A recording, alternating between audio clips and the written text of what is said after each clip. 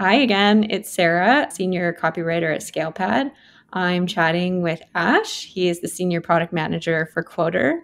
He's going to tell us all about what's new on the Quoter platform for August 2024. Yeah, thanks, Sarah. Great to be chatting again. So we have a number of smaller improvements this month. So a few of our developers are on summer vacations, and so things are moving a little bit differently than they would through the rest of the year, but we still have a lot happening and a good velocity to our development team. At a really high level, we've made some improvements to our WYSIWIG editor. We also have an approval policy rule that some might be able to take advantage of, some more Halo improvements, and a small Amazon tweak that will help on the ordering side as well. Sounds great. Let's dig into the details. Perfect. Sounds good.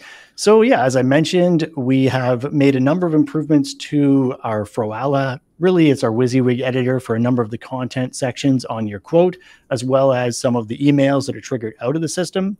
And so technically, we're using Froala under the hood, which is a sort of plug and play, editable, flexible WYSIWIG editor. We moved away from CK editor maybe 6 months ago.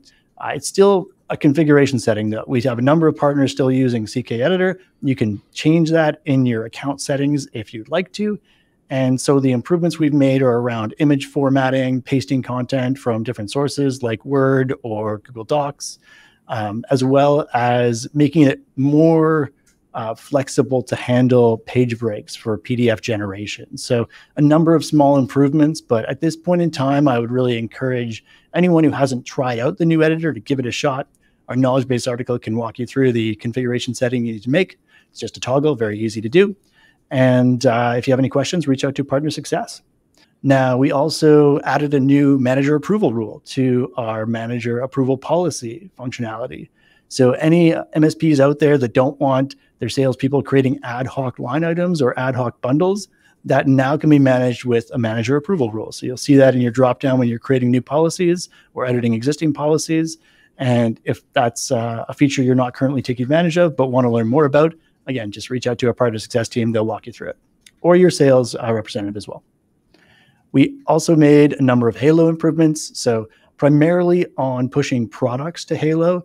You'll see in our knowledge base article, there's a number of updates there, things around being able to tell the system if you want to push our manufacturer part number or our line item name to the Halo product that we create. If we're creating one, we obviously try to match, or if you've pulled in your Halo product directly to your quote or your quote template, we will match automatically. But if you've put something on your quote, we do try to match to Halo. But if we don't find a match, then we'll create a new product. And a lot of the functionality that we've added is around streamlining and pushing data to a number of fields in that new product to make it easier for you. And it's worth noting that Halo considers the product name the unique identifier for the product. And that's why we give the flexibility to push either our line item name or what we consider the unique identifier, our manufacturer part number or code field. Then lastly, we also made a small tweak to our Amazon integration. So in our procurement pick list, we now push the ASIN or the Amazon unique identifier. And that just makes it much easier for your procurement or ordering team to identify what you need to procure through your Amazon business account. A quick note there is we are exploring automated ordering through Amazon. So if that's something you'd really like to see us build and would really help your organization, please let us know. And we'll be gathering feedback on that. Awesome. Yeah, as usual, the Quoter development squads are always looking for feedback from partners. No, yeah, absolutely. I'd like to make a quick shout out to Mendy Green, who took his time to walk us through some of the nuances really to how we're pushing data to Halo and our overall Halo integration.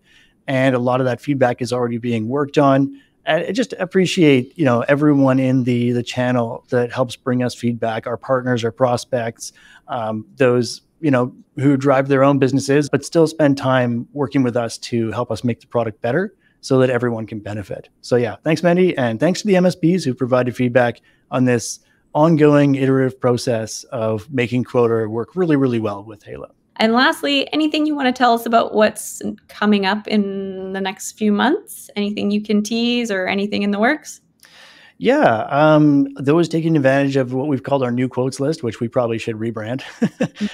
But they will see the opportunity to filter by date ranges coming very soon.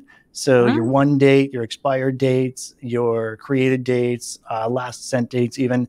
So that will really sort of round out the corners of that feature and make it an index or list view that's very helpful to the day-to-day operations of MSPs.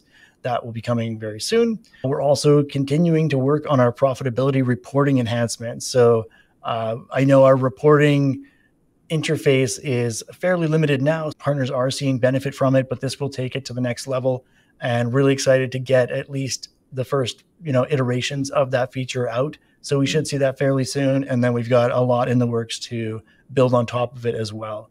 Lastly, it might be worth mentioning that we are starting to work on bringing Quoter into the ScalePad ecosystem and connecting products there. So it's a longer project. I don't want to give any kind of timeline exactly on that, but it's exciting that work is happening and decisions are being made, and we're starting to see how partners will benefit from those integrations as well. Thanks so much, Ash. I appreciate your time. We'll check back in next month.